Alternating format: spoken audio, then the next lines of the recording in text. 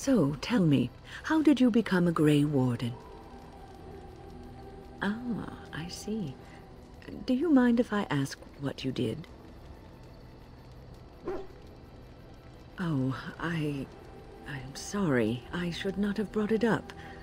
It must be an unhappy memory. You say that with such cold satisfaction that it frightens me. But I can see no fault in your actions. I would have done the same. It sickens and saddens me to hear what men in power inflict on those who they ought to serve and protect.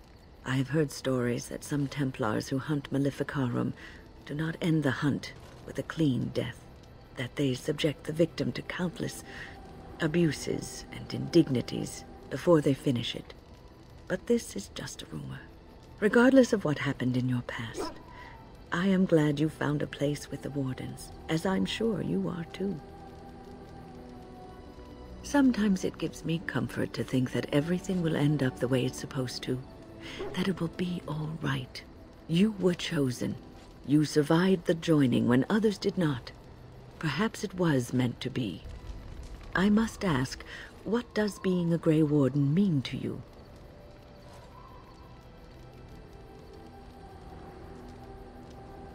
There's that, of course. But there's more to being a Gray Warden than killing Darkspawn and saving the world from the Blight. Ultimately, being a Gray Warden is about serving others, about serving all people, whether elves or dwarves or men.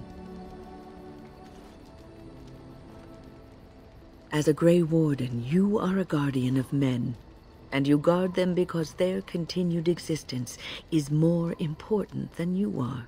Thus it is you who serves, not they.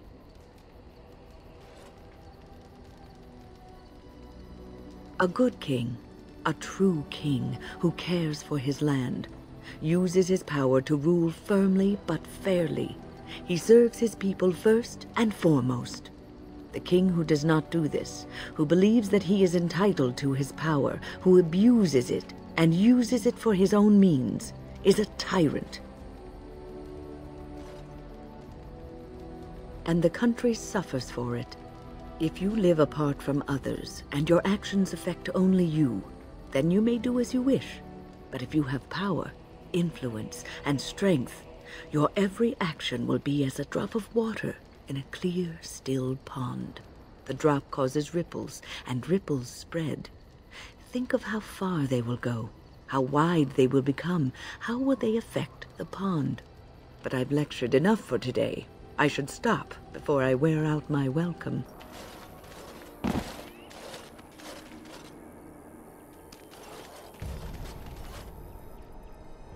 Oh, I fell. For a moment there, I thought it was all over.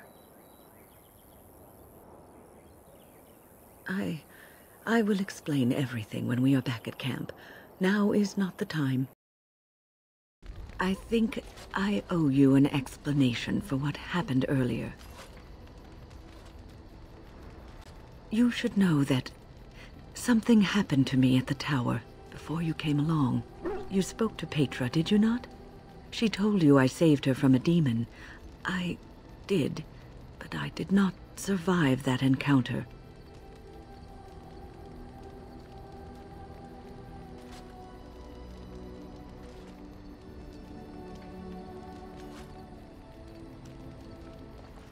It's not a joke, I promise. Let me explain. I engaged a very powerful demon to rescue Petra. It sapped me of all my energy and will and left me drained. It took everything I had to defeat it. And when I was done, I no longer had the strength to keep my heart beating. I remember my life ebbing away. Everything receded from me. Sound, light. I remember being enveloped in complete, impenetrable darkness. And then I sensed a presence enfolding me and cradling me, whispering quietly to me. The sensation is impossible to describe. I was being held back, firmly but gently, as a mother would a child, eager to slip from her grasp. I felt life and warmth flowing through my veins again. I began to be aware of small sounds and the discomfort of my hip pressing into the cold stone of the tower floor.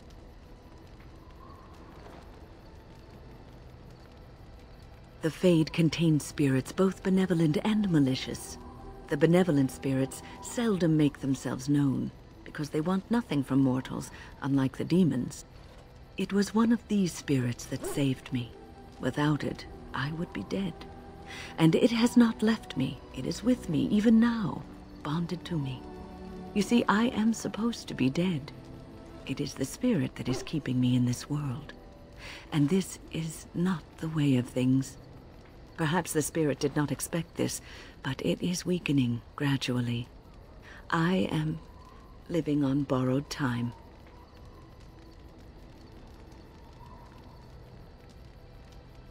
Yes, that we will.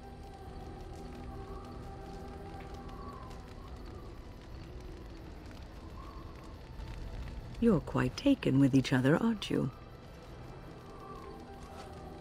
Well, she's hardly discreet. The way she looks at you, it's as though she's completely forgotten there's anything of you above the waist.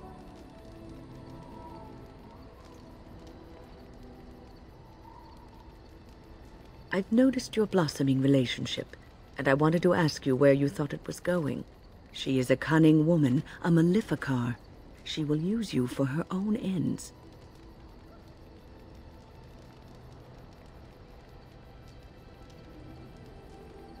I am telling you what I see and what my instincts tell me.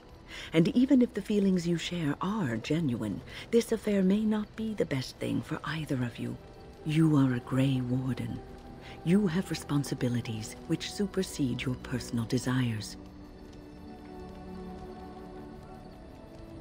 Love is ultimately selfish. It demands that one be devoted to a single person who may fully occupy one's mind and heart to the exclusion of all else. A Gray Warden cannot afford to be selfish.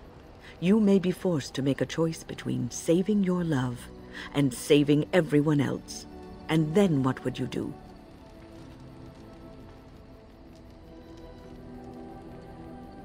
You may have to save one or both of you unnecessary anguish later on.